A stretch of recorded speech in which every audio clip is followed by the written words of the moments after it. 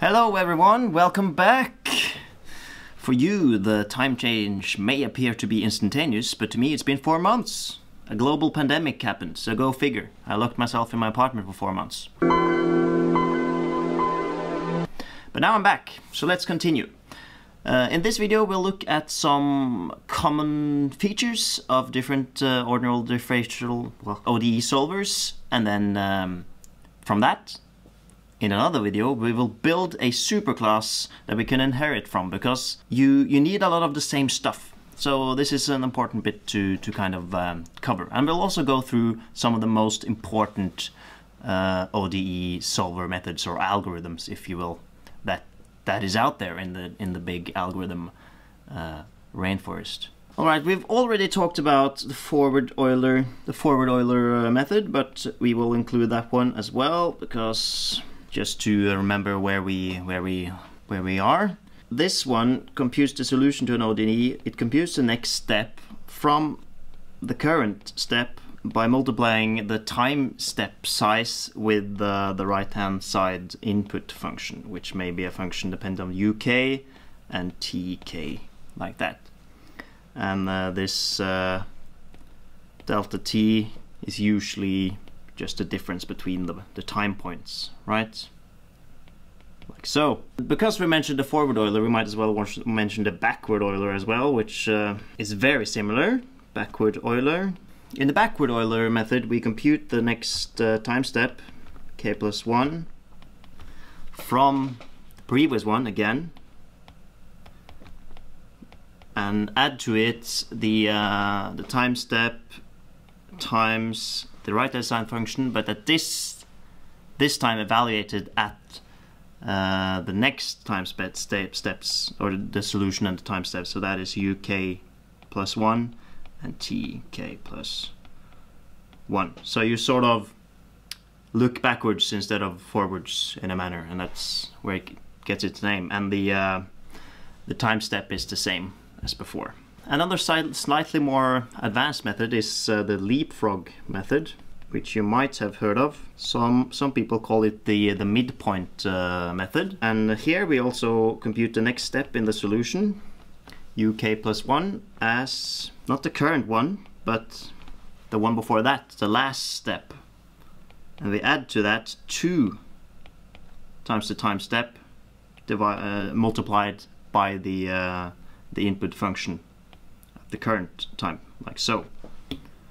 And this 2 times the time step is equal to tk plus 1 minus tk minus 1. So there you sort of see why it's called the midpoint method, because we look at, you know, the next point and the previous one, and we're sort of in the middle. So yeah, that's why we call it that.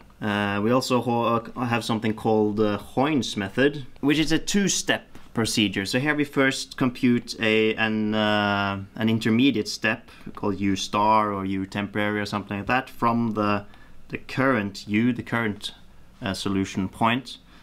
Add to that delta t times f of UK, U and TK, just like forward Euler, right? And then we compute the next U in the following manner. We start with the UK again, and we add half at delta t, multiply it with the same thing, UK, TK. We add half of the input function evaluated at this temporary U. This is the same thing as the one up here. And at the next time step. So it's a bit more sophisticated, and it's slightly more accurate, I think. There's a range of methods called the Rangakata Methods. One of those methods is the second order. The second order, Runge, I think they're German, and Kutta method. In the second order method, we compute the next solution step with the present step, or the current step, and we add to it some number k2, and this number k2 is defined as delta t times the input function or the right hand side function evaluated at UK plus half of some other number K1 and evaluated at TK plus half a time step. And the K1, which is the last remaining thing, oh sorry you can't see that, there you go, which is the last thing you cannot, that we need here is delta T times the right hand side function evaluated at UK and TK. And perhaps the most famous and most widely used method for solving ODEs is the fourth order Rangakutta or Rangakata method. So this is the fourth RK, usually just write RK. Because it's so popular, it's sometimes just called the Rangakata method.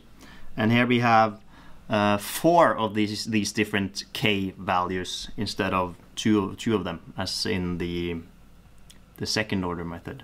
So in the fourth order, we have UK plus 1 equals the current UK plus 1/6 of all these K1 plus 2 of a K2 value plus 2 K3 and plus 2 of a and a K4 at the end.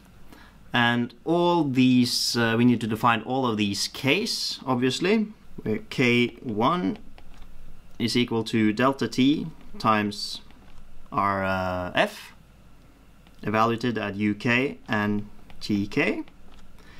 And K2 is also delta T times our F value, but this time evaluated at UK plus 1/2 of K1 and TK plus 1/2 of the time step.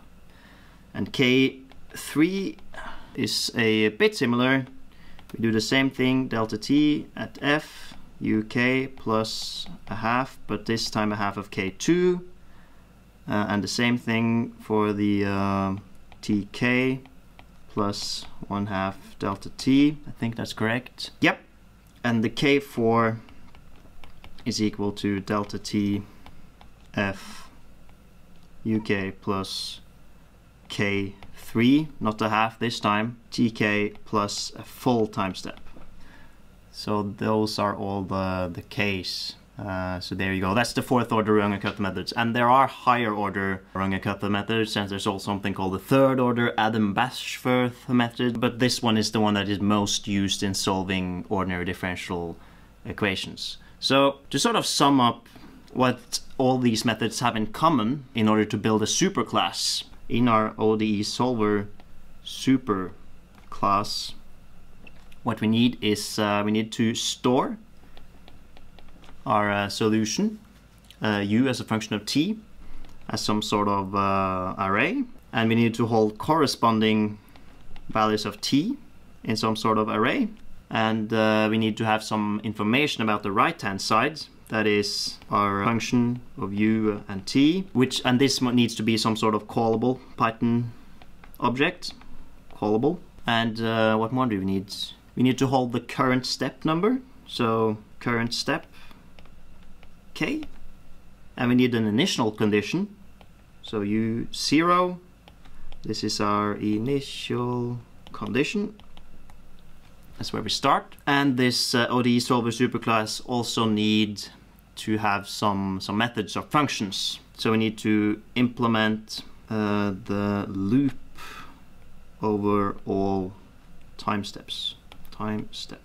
So in the superclass, what we will do, we'll write a method called solve. So this will be in the superclass, but in each class, which will define each of the methods that we wrote down up here, I don't know if we'll implement all of them, we will define a method called the advance method, which will define what or tell the computer what to do when we advance the method one time step, because that's the only real difference between all of them. So that's it for this video. In the next one we will implement our superclass and also a few of the methods that we mentioned here. So see you there.